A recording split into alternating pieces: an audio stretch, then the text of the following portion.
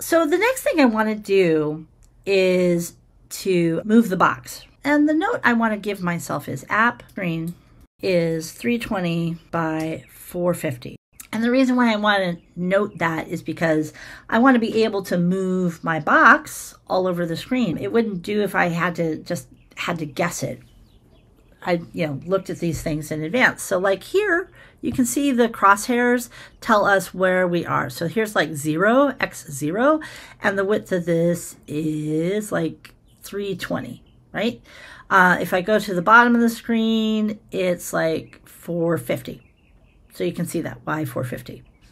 So that tells me, that's just kind of reminding me so that when I do math with this stuff, I know what my values are. I'm going to make another note here that the UI at the top of the screen is 25 pixels. And that is going to be important to know so that the top of our box won't overlap with the user interface. And knowing the screen size prevents us from having the box go outside of our game stage. As you can see, the box currently has a top and left position of 50 pixels each. We want to make sure that we change those values appropriately. I'm going to have to do some math in order for its registration point and the width of its body to stay on the screen. We're going to now create a variable left.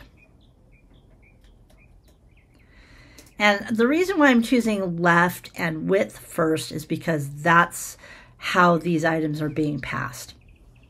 So as you can see here in set size, b width, b height. So b left equals, and we're going to get our random number. So get random int, and we're going to pass it a value of 0 because we can definitely be flush with the left hand side.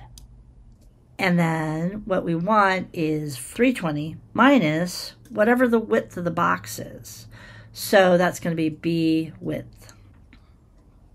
And then var b top. So this is going to be the top.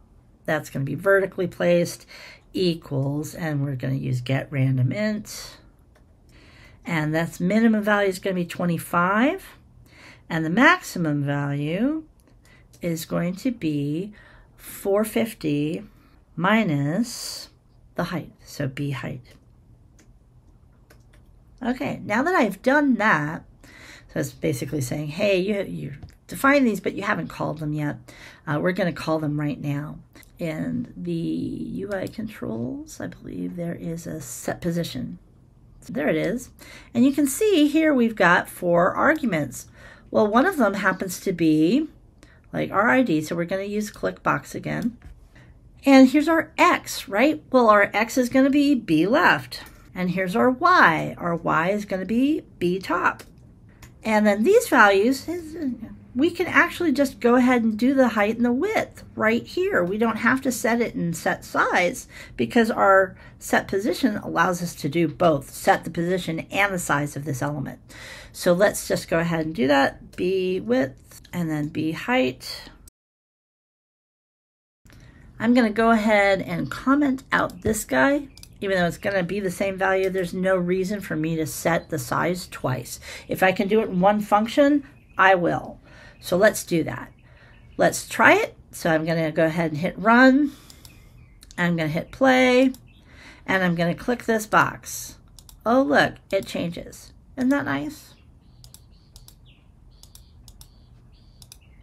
All right, and every time I click it, the score goes up. It changes position. It changes size. There you go. All right. I'm just going to go ahead and keep using my get random int. So I'll just copy this right quick. Actually, let's copy it from the equals. Command C. And I am going to var R, Command V, and instead of 0 to 60, I want it 0 to 255 because I'm going to be making an RGB value. So var G, same thing. Command V, I'm going to change it 0 to 55. And then var B, B again, 0 to 255. So set the color of the background. Color of background, set property, So the arguments are ID, property, and the value you want to set it to. The ID is the click box. The next item is background color. So we can even just click over here as a background color, comma, and then last but not least, we can do RGB. And I'll just like grab this guy, RGB. And then I can just pass in, instead of the numbers, I can actually just pass in R, G, and B. Since code.org gives us this RGB function, it's easy for us to just pass those values in as variables. All right, so now that we've got all this, let's give this another test. So I'm going to go ahead and hit run. I'm going to go ahead and hit play. I'm going to click on this guy. Oh, look, it changes color. Fantastic. So, cool. What I'm going to do right now is remind myself of the design flaw of that item. So, game screen. Let's click on this box. Let's make sure that the element has not just a background color, but a border. So let's go ahead and do 1. And the border color is not going to be that. It's going to just be black. So now let's go ahead and go back to our code. Let's go ahead and run. Let's go ahead and hit play. Right. So we've got our border now.